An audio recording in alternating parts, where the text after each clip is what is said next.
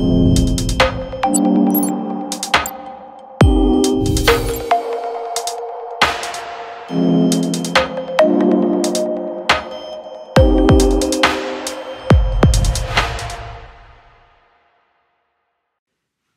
VueConf Toronto. Evan Yo here, and today I'm going to be talking about Vite and VitePress. So, what is Vite? I've gotten this question quite a few times, and honestly, I've had a hard time trying to properly explain what it is in a few sentences, because there are a lot of things that needs to be explained for people to properly understand what Vite is, what it does, what problems it's trying to solve, and what makes it different from some of the prior existing solutions. So I feel it's best to dedicate a talk to it to properly answer these questions. So let's get into it. Now, first thing first, the name Vite comes from French. It's not pronounced Vite. It's Vite in French, and it means rapid, quickly. And you'll see why I picked this name very soon. Functionally, Vite is similar to a pre-configured Webpack plus Webpack dev server configuration, but faster. Obviously, there are a few other differences. For example, Webpack is much more battle-tested. It has a longer history. It handles a tons of edge cases really well. It can bundle common JS dependencies by default.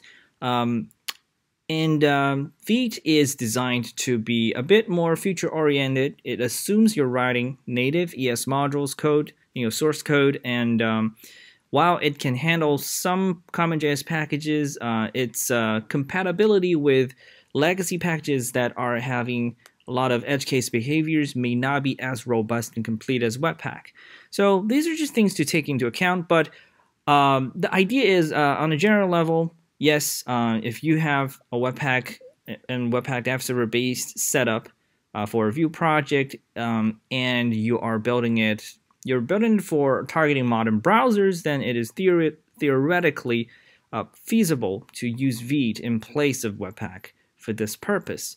But you'll have to try it yourself to see whether Vite actually fits your requirement. That said, what makes Vite special? What makes it worthwhile for you to consider using it?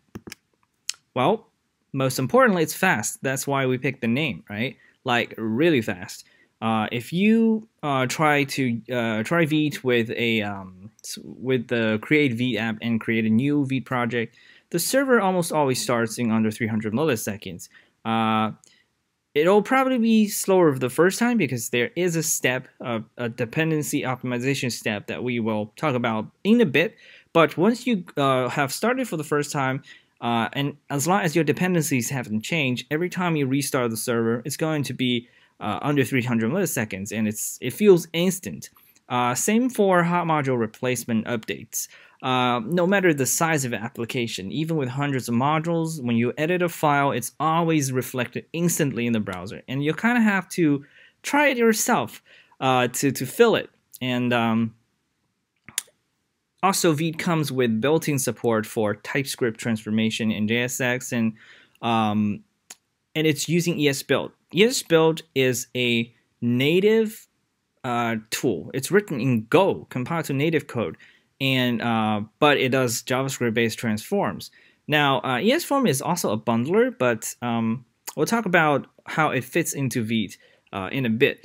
But just so you know, even during development, we're using ESBuild to transform TS source files and JSX files, and it's blazing fast. It's significantly faster than the actual TSC compiler. It's I think it's at least 20 to 30 times faster.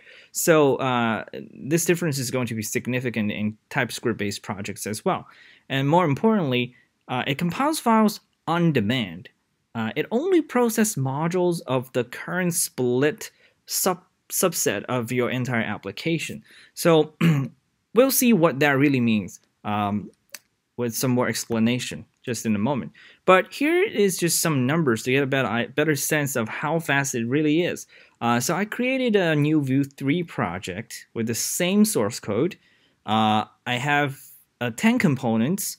This is not by no means a big app, but when you try to start it with Vue CLI, it consistently takes more than 2.5 seconds on my machine, which is a MacBook Pro, to start the project. Just to start the server, you have to wait 2.5 seconds, and this scales significantly as the number of modules and components increases in your application.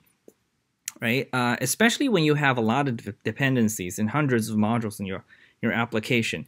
I think if you've worked on any non-trivial sized application with Webpack or Vue CLI, you'll know what I mean, right? It can take up to like 10 seconds, 20 seconds to just start the dev server sometimes.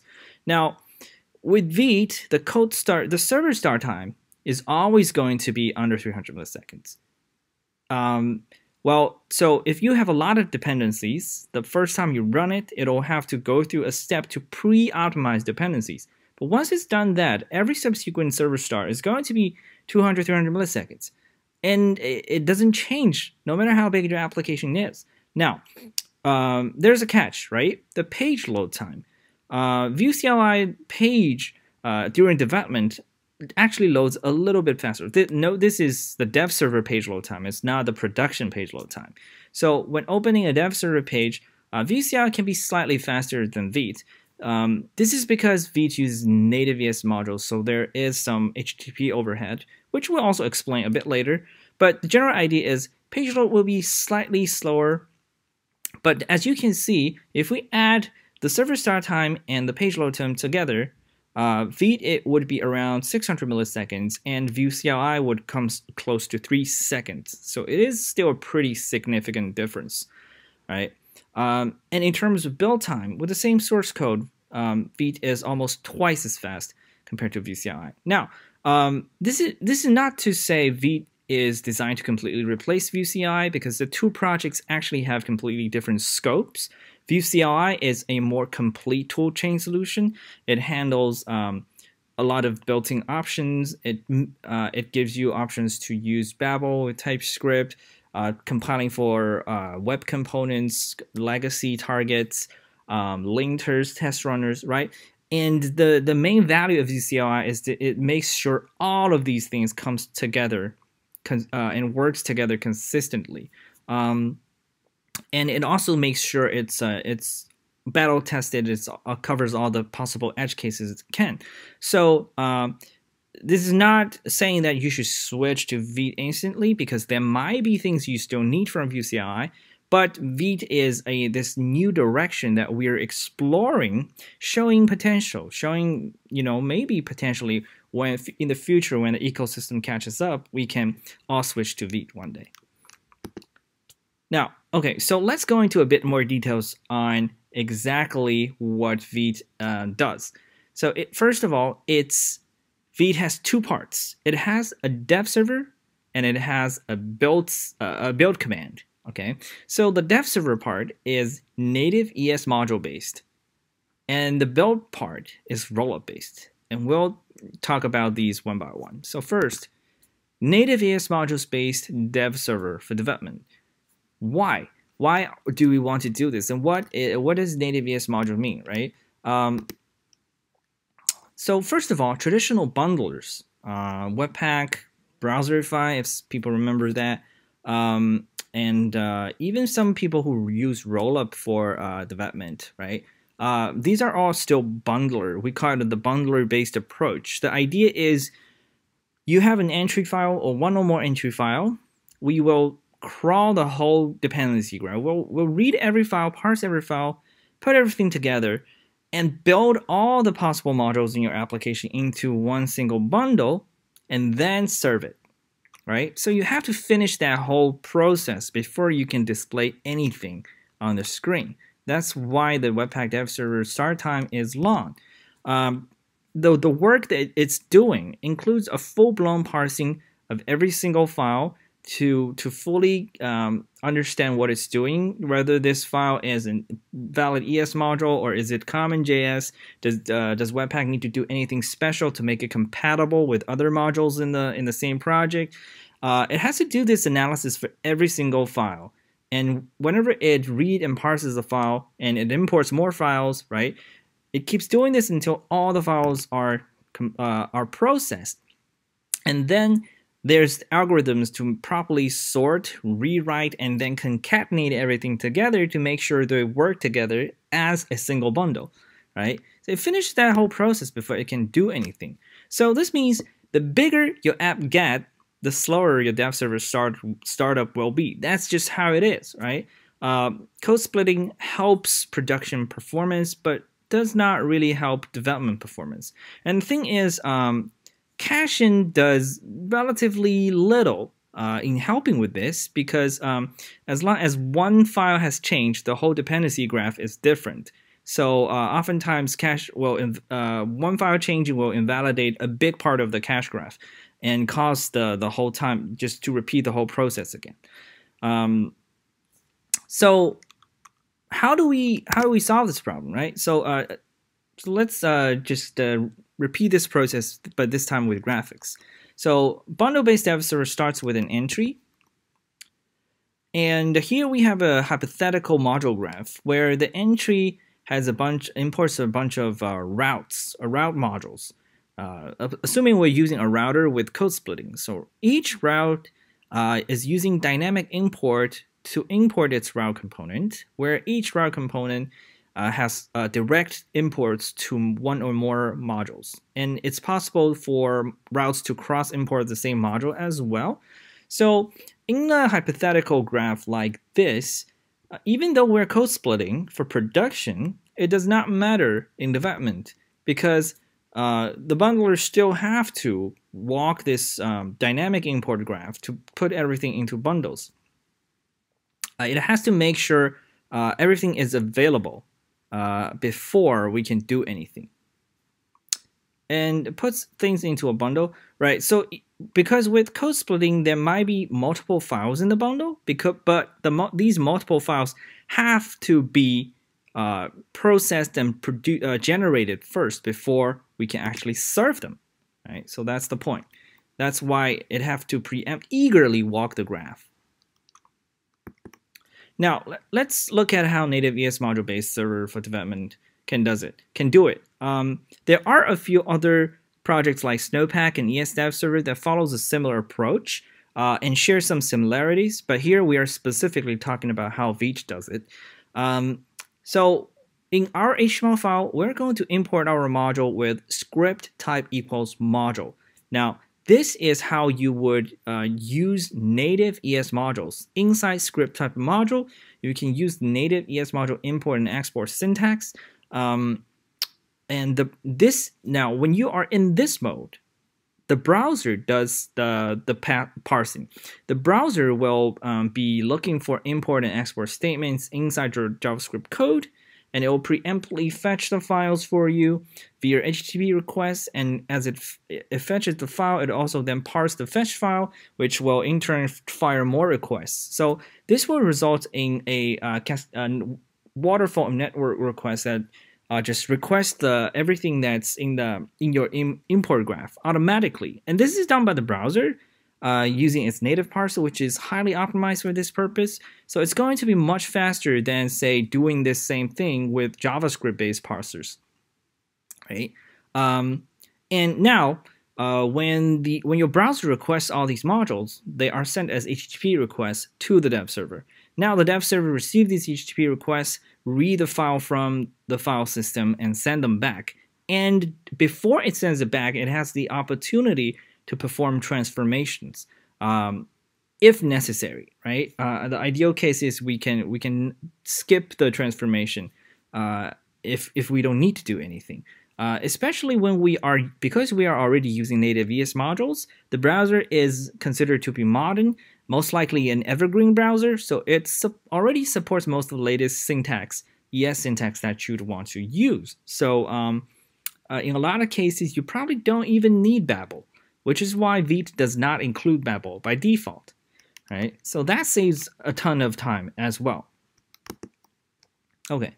It is important to mention the previous comparison, comparing Vue CLI and Vite, does intentionally excludes Babel from the Vue CLI configuration as well. So there's no cost of Babel transpilation in there. Okay. Now let's take a look at the graph of how a native ESM-based dev server do things, right? When you start the server, the work to be done is constant. The server will always be ready instantly. And then when you open the page, it sends it loads the HTML page, right? And then which includes a script TypeScript module link to your actual entry file. Now it sends an HTTP request to the entry file. The browser will natively parse your entry file and find these dynamic imports, right? Now, the dynamic imports are in the file, but they will only fire when your application logic is executed to actually call that dynamic import statement. Now, because you're working on only one route at a time, so the other routes that are not actually imported in your current route won't even be imported, right? The browser will only make one single HTTP request to the specific route you're working on, which then in turn make more HTTP requests to the module that belongs to that route. This is what we mean by on-demand loading, and this is why it's important to emphasize the native ESM-based approach makes code splitting benefit dev server performance as well, right? This difference can be particularly huge in an application with dozens of routes, where each route may contain 100 modules, right? Then your whole application can go up to 1,000 modules, which will take a whole lot of time for Webpack to process before it can even start the dev server. But in the case of Vite, at any time when you work on a specific route, you're loading 100 modules max, right? So that's going to be a ton of difference comparing the whole time from starting the server to actually seeing something on the screen. Okay, so we see the benefits of the native ESM module-based approach, but it's not without downsides, right? So let's talk about them. The first problem when we started to experiment with this approach is notice that native ES module naturally creates an HTTP request waterfall. As we can see here, you need to first complete the request to fetch the entry file before you know that you will need the next file. Again, you need to fetch this next file before you know you need these other files, right? It's better when you have this file that contains multiple imports, because then the browser can send 3 parallel HTTP requests to get those 3 modules together. But still, we are going through at least 2 waterfalls here already. Now, luckily, because it's a local dev server, the latency isn't really an issue, right? It's going to always be instant. It's like going through from your local disk. So like it's going to be faster on an SSD than a traditional hard disk, but still the latency is negligible. The actual overhead comes in how browser sends the HTTP request, processing all the headers for your server to read stuff from the disk one by one, and have to process them and send them back. So also there's a limitation where the browser can make at max half a dozen HTTP requests in parallel. It varies from browser, but I believe in Chrome you can make like 6 requests in parallel at max. So without HTTP2, you would still have some level of what we call HTTP request congestion if you're making a ton of requests at the same time. So this is particularly prominent when you have a large dependency with a lot of internal modules. And that was the first problem that we ran into when we first experimented with this approach. Is I tried to import low-es, and it freezes the page by like 2 to 3 seconds because low-es has over 600 internal modules, and we're loading like and we're sending like 600 to 700 parallel requests at the same time. It's not even a waterfall, right? So it creates a lot of congestion. It takes like 2 seconds to load the page, which is obviously not ideal. Actually, it causes every reload to take 2 seconds. So we want to make sure that we don't run into this situation. So the first optimization that Vite does automatically for you is the step what we call pre-optimizing the dependencies, pre-bundling them. This optimization is really just for reducing the number of HTTP requests that you want to do. And also, because this is assuming that your dependencies do not change, right? Because we know the dependencies, once you have pinged a version and installed it into your project, the code never changes. So why not just pre-bundle it so that instead of making 600 requests, when you import load-es, we make one single request, right? Now, it might be a bit, some people might be thinking, why can't we actually load things on demand when we are using a load-es? Isn't that the whole point of ESM? Well, unfortunately, ESM, when you load it via native ESM, it's actually eager, right? The tree shaking, the on-demand tree shaking actually happens only in production. So without explicit code splitting, during development, it's actually going to eagerly try to fetch everything in the import graph. So, which is also why it's important to code split in your own code.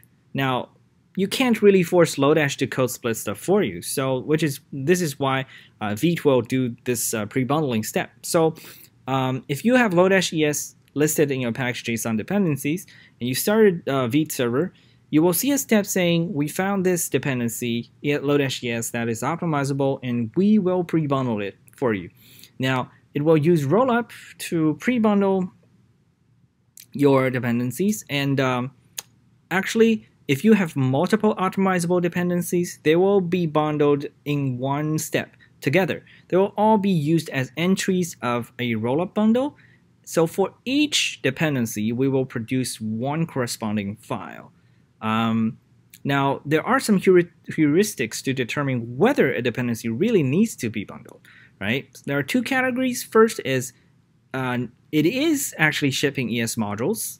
However, it has a lot of internal modules. That is Lodash-ES, right? It has one entry file that has imports to hundreds of internal modules. So in this case, you would definitely need to pre-bundle it into one single file. Still ESM, but now it's one request. Another case is CommonJS. Now, Vite has a certain level of support for CommonJS dependencies.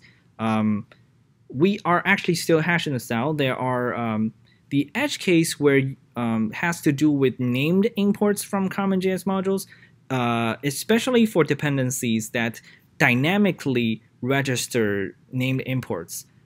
This is the case where the rollup CommonJS plugin is still trying to solve, and we have a PR on the way to fix this.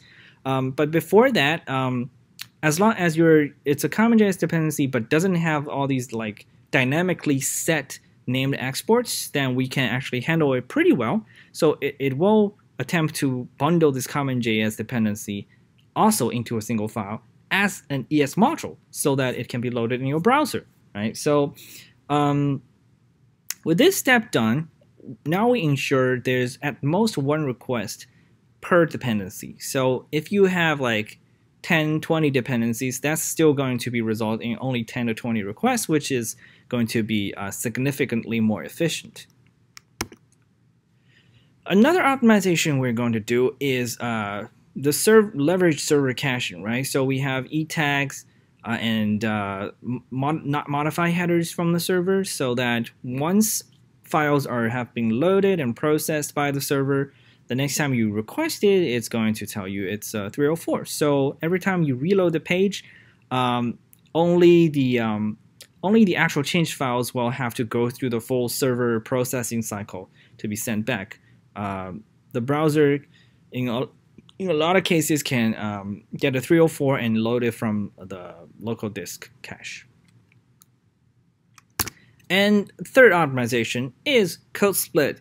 Right? Now, this step requires the user to actually do it, but the important thing here, as we mentioned, is this whole approach makes code split improves both dev and prod performance. And this forces you to think about code splitting during development, right? When you are doing traditional bundler-based development, code splitting is almost always an afterthought because it does not have any impact on your development experience. So you work, and you finish the app. It loads really well. It performs well locally because you're loading the whole app. There's no latency, right? And you're kind of used to this whole responsiveness locally, but you don't realize after you deploy, you're actually deploying maybe hundreds of kilobytes of JavaScript without code splitting, and your user may have to wait much longer on a slow device, right? So having the number of modules that's being loaded, the number of code being loaded directly reflected in your local development experience, right? And when you realize, okay, it feels like slow because we're loading too many stuff, maybe we can code split this so that my local development server becomes faster when working on this specific subset of my application. This means your production users will also be loading it faster, right? So this kind of aligns your development experience with user experience, which I think is good for pushing us to build more efficient applications. Okay, so that was the HTTP request problem. Another problem that we want to solve is native ESM doesn't really support bare imports yet, right? So in a Webpack-based setup, it's very common for us to write code like this. You can import create app from Vue. Here we're directly importing from Vue because we know it's installed as a npm dependency in your package.json, but the browser doesn't really know that, right? So how do we make this work? We want to provide, so in Vite, we want to provide a close development experience, as close to Vue CLI as possible. So you'll be able to import directly from your npm dependencies. You'll be able to directly import Vue files, CSS, JSON, TypeScript, anything you can think of. Most of them will be supported out the box. But bare imports is not something you can do natively with ESM. So how do we do that, right? So there is a spec called import maps that's going to address this at the browser native level, but it's not standardized yet. Unlike ES modules, which is actually a standard and is working in all the latest major browsers, right? So what can we do now without relying on something that's not standardized yet?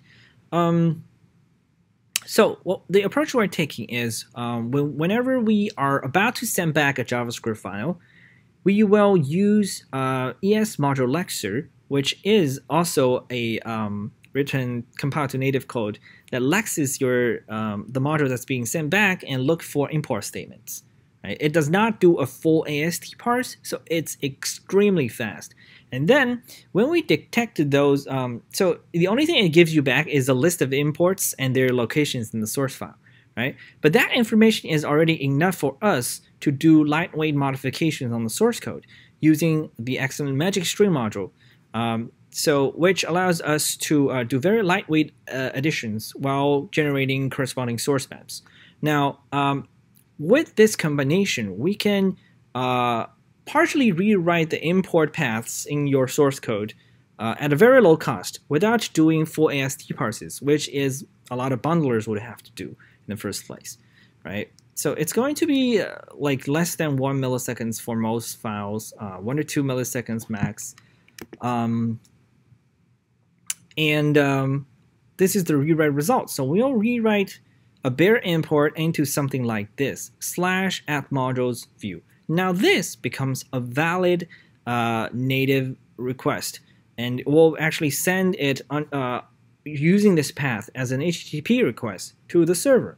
Now, our dev server obviously will have a special route handling this. So it sees, okay, this incoming request is under the /@modules special route.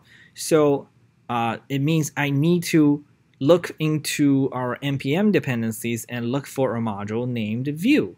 And this is the part where the dev server will do some work following the node resolving algorithm, get the file, determine the entry file, If the entry is a valid ESM file, we will serve it. And remember the step where we pre-optimize dependencies, right? The actual first step here is to look for inside the optimized dependency list to see if the module is pre-optimized. If there is, we will use the optimized version. Otherwise, we'll use what's actually in the npm packages, in the node modules. We'll also catch the resolved result, so that next time you request the same file, it'll just directly return the cached result, right? Okay, so that was how we handle bare imports. And similarly, when you import other files, for example, a Vue file, right? This again, the server, the dev server in Vite is actually a Koa server. So for each special file type that we want to handle, we simply add a middleware into Koa that checks, okay, this request is a Vue request. We need to use the Vue compiler to compile it before we send it back. This is a CSS file. We need to convert it into process it with PostCSS and then send it back as JavaScript string if necessary, right? So we can do all of this on the server. This actually may remind some users of an old approach where in the past you have require.js or system.js, where you would actually do the same on-demand approach, with except that all the compilation is actually done in the browser. So you have to have all these transformations available in the browser, which has its strict, very, very serious limitations, because you cannot, you need all the transformations to be usable in the browser. You can't use any node-based tools. But since in the dev server approach, all the compilation is still happening on the server side inside Node.js, so we can leverage all the available node modules to do. You can use PostCSS, you can use preprocessors like Last, Sass, TypeScript, anything you can think of, and you can even use these dedicated tools that's compiled to native, like ESBuild for processing, which isn't really runnable in the browser, right? So that's the advantage of this approach. Okay, so so after we've tackled this performance issue and we've tackled the native imports, a different import type issue, the final challenge when we were working on Vite is really how to tackle hot module replacement over native ES modules. And this was one of the main thing that I wanted to tackle when working on Vite, because the original idea of a dev server, ES module based dev server, actually came up more than 1 year ago, before I actually started working on Vite. It's called @vue/dev server. It's now an archive project, but the first iteration is essentially an initial prototype for Vite. So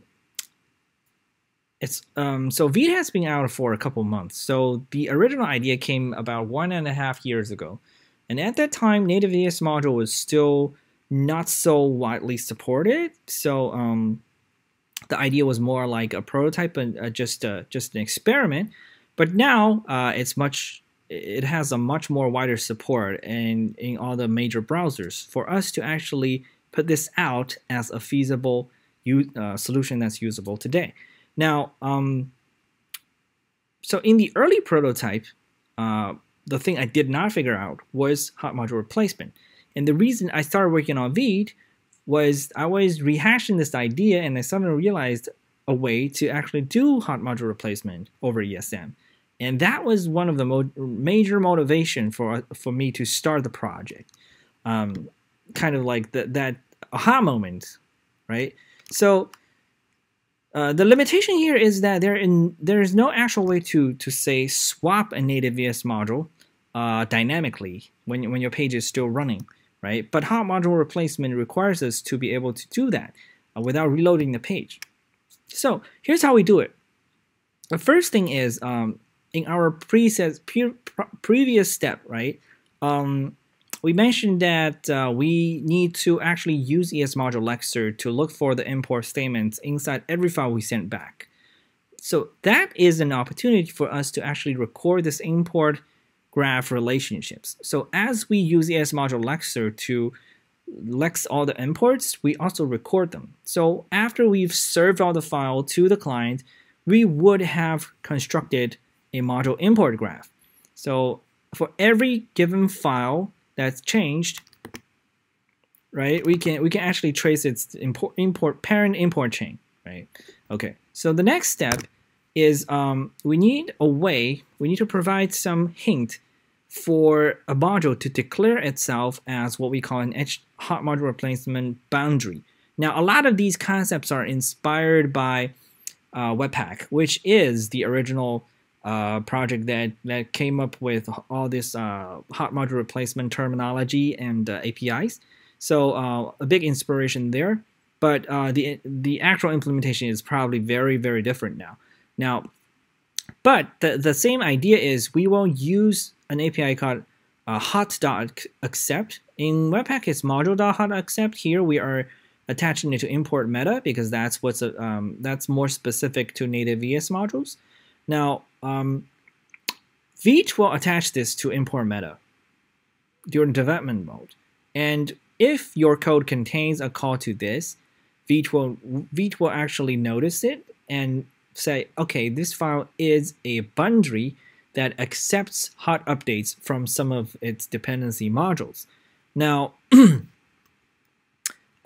don't have to really use this manually. You can if you want to, but when you say using Vue with Vite, the Vue compilation step already automatically inject calls like this for you. So when you write a Vue file, it gets compiled to JavaScript before sent to the client, and that code will already contain this, which makes each Vue file automatically a hot module replacement boundary. So when you change something, when you change a file, now a Vue file is a boundary. A boundary can also self-accept. So when you edit the template of the Vue file, for example, we will then find that file and trace its import graph. The template is actually imported by the Vue file. So Vue file actually creates virtual modules for the template, for its script part, and other things. Now, but even if it's not a Vue file, it's a manual boundary and which imports a file, and we edit that imported file. Vite will then try to use our previously recorded import graph information to trace its parent chain and until we reach a hot module replacement boundary. Okay, so once we find a boundary, we will then send a WebSocket event to the client. Each hot module replacement boundary, when you call hot.accept, register a callback to receive message from the server. Now, when it receives that signal, it will send an HTTP request to request this change module again from the server, which gets the updated code and then reapply the updates. Now, in some cases, when you change a file, it's possible for it to for its parent chain to not contain any boundaries. So it's possible to trace all the way to the root to our entry file. So this means there is no explicit code to handle the potential changes that's happened in this file. So the only way to ensure correctness is to fully reload the page. So that's why if you say you edit the root index.js, main.js in your Vite application, the whole page will reload because that is the only way for it to ensure correctness without any code that knows what to do when the file has changed, right? In comparison, if there is a boundary here, which is a Vue file, and then notice, okay, my template has changed, right? It will call Vue's internal hot module replacement APIs to say this component's template has changed. Let's re-render it, right? So that's the side effects that needs to happen for the changes to reflect. But if there is no defined side effects for a change to be reflected, then we reload the whole page. Okay, so that's how hot module replacement works over ES modules. And now we are getting into the build section, right? So that was the dev server. I hope that explained what the whole native ES module-based approach is. yes, I forgot to mention that this approach is very efficient because the work that we're doing here is really light. In most cases, all of this happens in a few milliseconds. The majority of the time is actually spent in recompiling the actual file and then the HTTP overhead. So in a lot of cases, the moment you hit save, the change is already reflected in the browser. Sometimes it could be so fast that you won't even notice it, but still, this in my experience, sometimes in a big Webpack project, after I hit save, it can take up to like 2 to 3 seconds for Webpack to stop processing stuff and for the changes to be reflected in the browser. But in Vite, no matter how big the project is, it's almost always instant because the work we're doing, we don't have to compute the whole graph relationship. This relationship is already stored, and tracing this is extremely fast. There's like really little work to be done here. Okay, so rollup-based build for production. Now, the why. So there are other similar solutions. So first of all, obviously rollup is faster than Webpack. But the biggest downside, it's also built around ES modules, right? Rollup is a ES module first bundler, and it's also the best at tree shaking logic to produce the smallest bundle possible. So and it aligns really well with Vite's premise that you should be using native ES modules as much as possible. So but why we are still building for production? Why don't we just ship native ES modules to production? Well, as you can see, when you ship it to production, you still have to deal with the HTTP request waterfall problem. Even with HTTP 2, it's still, with actual latency between your server and your user, it's still non-negligible, right? The performance is still really hard to get right if you use native ES modules in production, which is why we still want to go through a bundle step for production to ensure the best possible performance in production. The how, right? I don't know if any of you have actually used Rollup to bundle your application before. We do have an official Rollup plugin, Vue plugin, but configuring Rollup to work properly, handle CSS, Vue files, TypeScript, and everything can be a pretty involved process. The configuration is technically simpler than Webpack, but unlike Webpack, where there are so many starter kits and boilerplates and tutorials, I'll teach you how to do it. Sometimes it can be rather difficult for someone who's new to Rollup to properly configure everything to work together.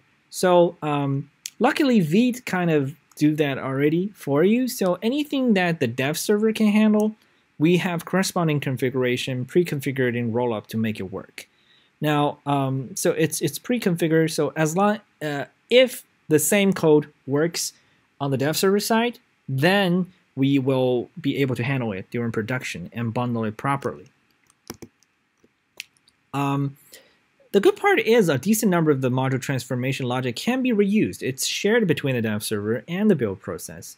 For example, how to transform CSS, right? The majority of the logic is the same during dev and production.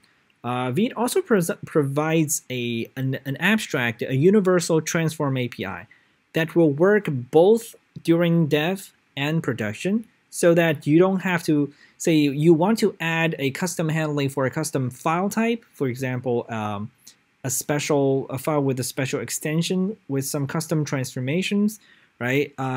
In a bundler like with Webpack, you will write a loader. With Rollup, you will have to use a plugin.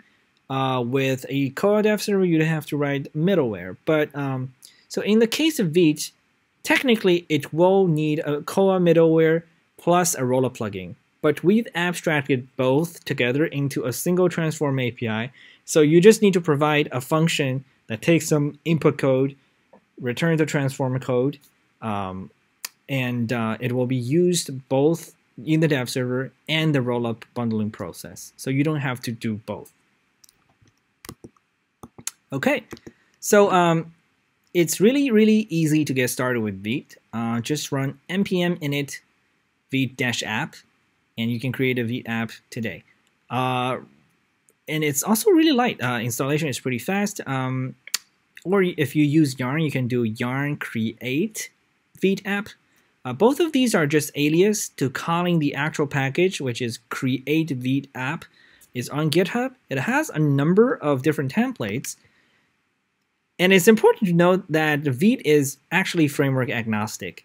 Although it was created primarily to serve to work well with Vue, it doesn't mean it's tailored specifically for Vue. It has a bunch of Vue-specific optimizations, but it's perfectly feasible to use Vite with any other frameworks. For example, with React, you can do npm init vapp --template React. We have a bunch of templates.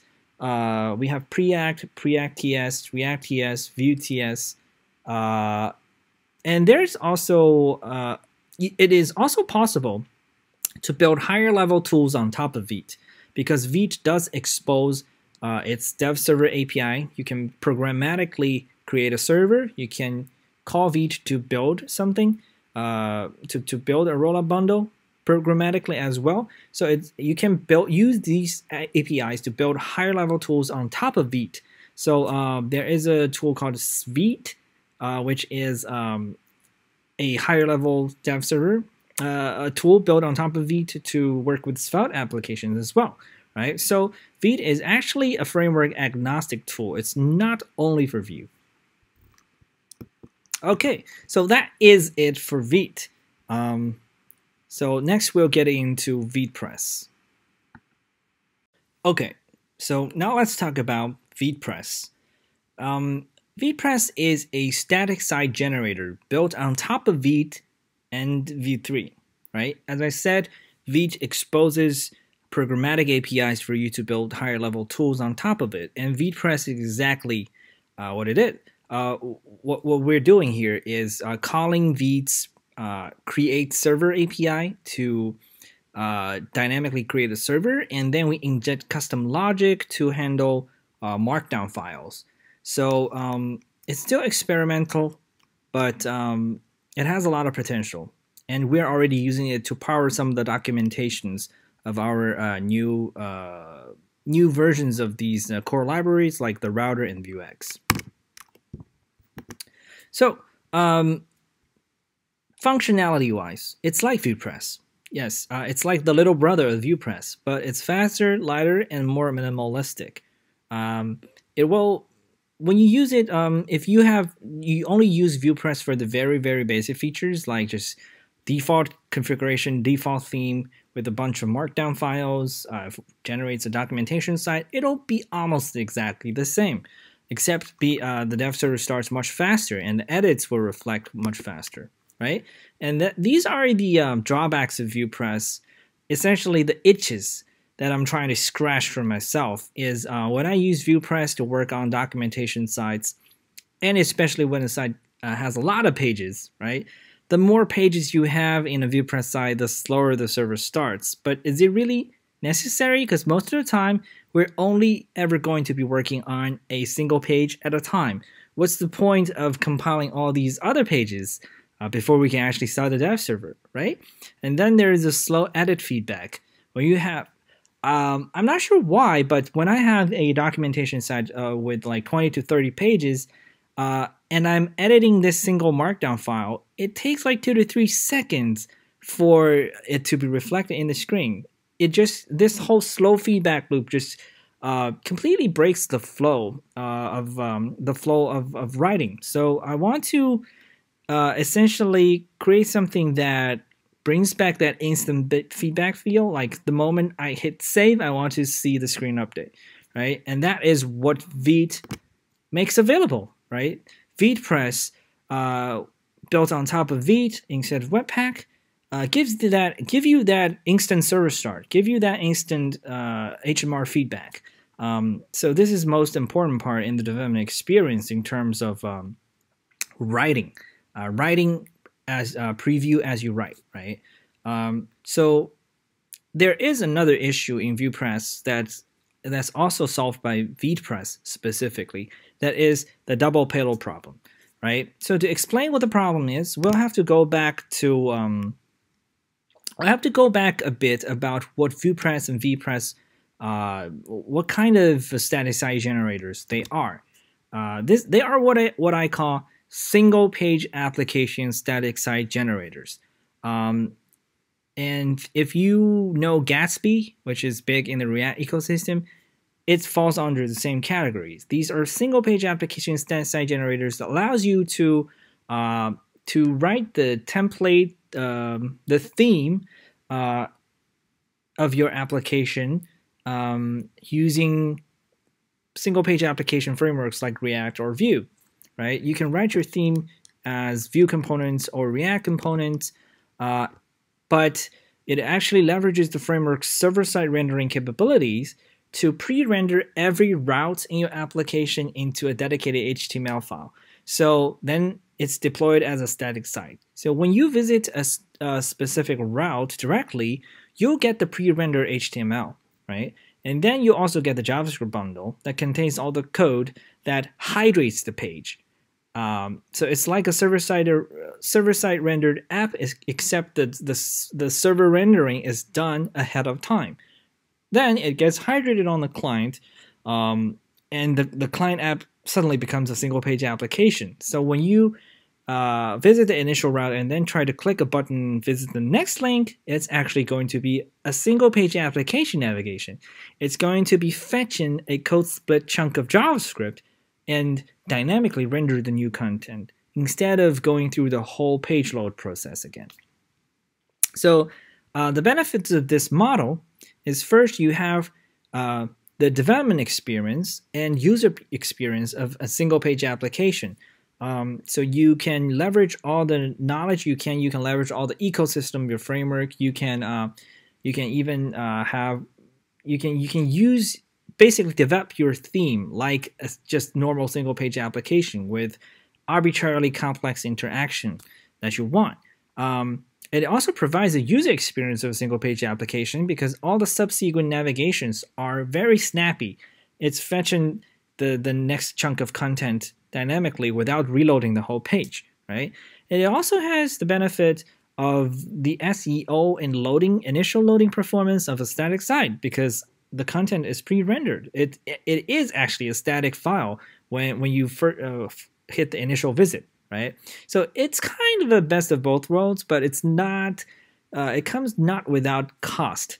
Now, to go a bit step further, there is also this concept of dynamic markdown, right? In VuePress specifically, every markdown file that you write is actually compiled into a Vue template first. Then it gets compiled by the Vue compiler into JavaScript, right? The reason why we do this is so that because they're actually compiled into Vue templates, this means you can use Vue components inside your markdown, right? So what this entails is that you can have a fully static markdown page, but you can then embed a few dynamic components inside of it. So this allows you to have maybe a dynamic section. For example, you're building a documentation site, and you want to embed a demo in your inside your static markdown, right? In a traditional static site generator, you would have to write your markdown completely static in a completely static fashion. Then maybe leave an empty div with an ID hook. Then you need to somehow inject some specific JavaScript for that page to attach logic into this static markdown page, right? And that workflow is not ideal. It's tedious, to be honest. And that's what we've been doing with the version 2 documentation of our V2 documentation of Vue.js, right? We are using Hexel, which is a traditional static site generator. So every page, every markdown page is purely static.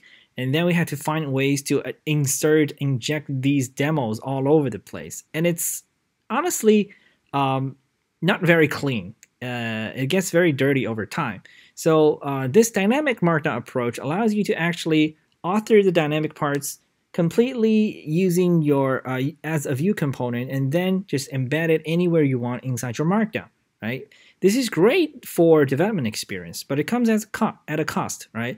There is a similar approach in React called MDX, right? It's pretty much the same idea. Now, this dynamic Markdown thing is really cool, but it comes at a cost. So SPA, SSG, and dynamic Markdown together both are compiling your Markdown as component code. So the problem it creates is that it's compiled into JavaScript render functions. It's compiling the whole Markdown file into JavaScript. So now the Markdown is compiled to JavaScript and server rendered into HTML. So when the user visits the page, it first gets the full HTML payload, which contains some static content, and some of the Markdown is for purely static content. Some of the Markdown is for dynamic content. And then it downloads a JavaScript payload that includes the compiled render function for that same content again. And then it performs a full hydration on the client, including hydration for the static parts as well, right? We can see how much unnecessary work we're doing here. First, we're shipping a ton of JavaScript, and a lot of the JavaScript is unnecessary because these static parts, right, these strings, they're already there in the HTML, but we're sending the same strings, same code that dynamically creates these HTML as JavaScript, and then we're hydrating it. What's the point of hydrating static content, right? So, but this is what's happening with some of the current approaches. So VitePress is essentially an attempt to better optimize this, right? So dealing with it, we can leverage Vue 3's advanced compiler optimizations to tackle this problem. The first thing is Vue 3 performs something what you call static tree hoisting. So if you have a big Markdown page with some embedded Vue components, when it's compiled into a Vue template, large parts of this Markdown file will be static. And if we paste something like that into the Vue template explorer, this is something you will see, right? This is a compiled Vue render function. The only thing you need to watch out for here is this thing. So it's a hoisted node. It's create static V node with a bunch of HTML strings inside of it. And it's marked as pure. It has no side effects. And this string essentially contains all the static content in your Markdown file, right? So we already hoist that. This already enables something. It benefits the update performance because during virtual DOM patching, Vue will know that, okay, this is static node. Its content will never change. We don't even need to, whenever we run into static nodes, we can just skip them and don't even touch them, right? And same thing for hydration, right? During hydration on the client, if Vue notices that, okay, this part is actually, we're running into a static node here, so its content is going to be exactly the same the way it came from the server, it's never going to change. So what's the point of hydrating it? So we can just skip it, right? So here we have already saved a lot of computation because now we don't need to actually hydrate every single node in the big static chunk. We can just completely skip them. So now we have achieved what we call selective hydration. We skip hydration for all the static parts and only target the dynamic pieces in the HTML that we're sending. But we're still sending this whole JavaScript bundle. We're still sending over a ton of JavaScript. And how do we do that? Now, we do an extra step in VitePress. Essentially, we have a post-processing step. After we have generated a JavaScript bundle, we locate all these pure static vnode creation calls and simply remove the string, right? This actually removed the majority of the payload in the bundle already, right? So now the JS payload we're actually shipping is going to be a render function that's much smaller. It's essentially going to only contain the code that's relevant to the dynamic parts, right? It still have placeholders for these static nodes so that it knows where they are to be able to locate the dynamic parts. But the actual work we're doing really is, the hydration is really just check static node, skip, then we are at the dynamic part, the code is here, we hydrate it, and then we run into more static content, skip it, right? So we are sending what is really needed for the client and only hydrating what is really needed on the client. And that's how it should be, right? We shouldn't be wasting payload. We shouldn't be wasting CPU work to hydrate stuff that we don't need, right? So that's the ideal situation, and that is exactly what VitePress is doing in the production bundle. So as a example, the Vue router next docs is actually deployed using VitePress, right? So if we inspect its HTTP request, you can see we have some common JavaScript. That's the theme, and that's the runtime containing Vue runtime. And this one that's being highlighted is actually the JavaScript chunk for the current page that is being loaded. And you can see it's only 639 bytes. And it's not a small page. The whole document is 6.3 KB. So imagine this is a huge long page, like the composition API RFC, right? It's going to be like 20 to 30 KB of page size. But even for that page, the JavaScript payload is going to be the same. It's going to be a few hundred bytes. And as we can see, other JavaScript we're loading on the page includes a full Vue 3 runtime plus the base single page application part of Vite itself, and the default documentation theme with all the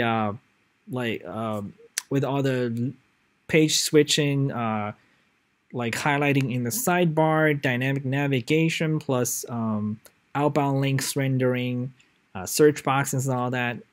Added together, that's 25.8 kilobytes of JavaScript, and you're shipping next to nothing additionally for each page. So all of these shared parts, they are the same for every page. So when you switch to the next page, you are only fetching the additional content for that page. Now, there's one thing here, right? We can only do this tiny payload for the initial load because if we think about the amount of information we're sent to the client, right? We're sending all the content.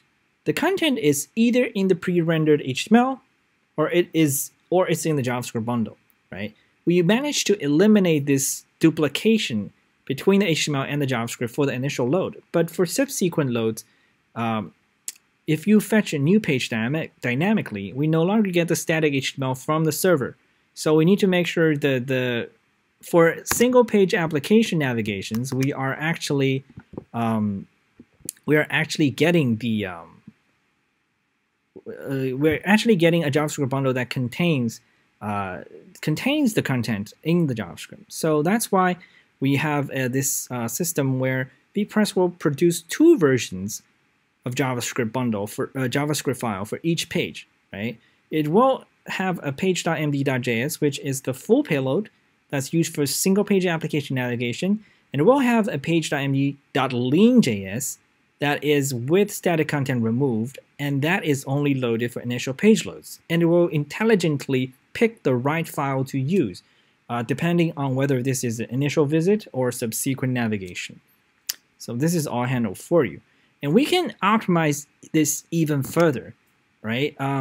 So there are bundle size optimizations, for example, in VuePress, due to the code splitting and file name hashing, right? We're adding quite a bit of metadata for every additional page. So once you add a page, it bloats the common shared JavaScript bundle of every single page by 200 bytes. So imagine if you have a site of 100 pages, you're shipping 20 KB of JavaScript, just a manifest information. So VitePress uses a custom setup routing solution that minimizes this cost by tenfold. So even with 100 pages, you're only shipping 2 KB of manifest information. And this is actually also shipped to the client as a string embedded in JavaScript, and then using JSON.parse to parse it. So it's a trick to make it parse faster than shipping it directly as inline JavaScript object, right? So a lot of these small optimizations to maximize the performance. And there are more optimizations we can do, right? We can do built-in viewport-based prefetch, built-in service worker.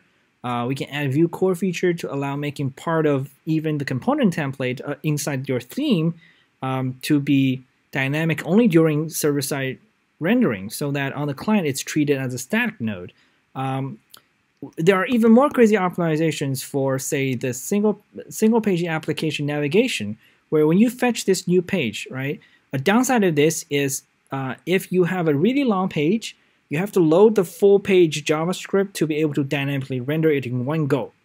But if it's fetching HTML, it can actually stream it. So it's technically possible to fetch only the lean.js and the pre-render HTML in parallel, stream the HTML, and then using lean.js to hydrate it, right? So that would make the performance even better. So that's going to be something we're going to look into in future iterations of VuePress. But as said, VuePress is still very early stage, is unstable, but we are test driving it in some of our own documentations, and there's a lot more optimizations to come. And we honestly believe that VuePress is going to be probably one of the best performing SPA style static site generators out there you can ever find. So stay tuned. These are the links to Vite and VitePress, and hopefully this talk explains everything. Thank you. Bye.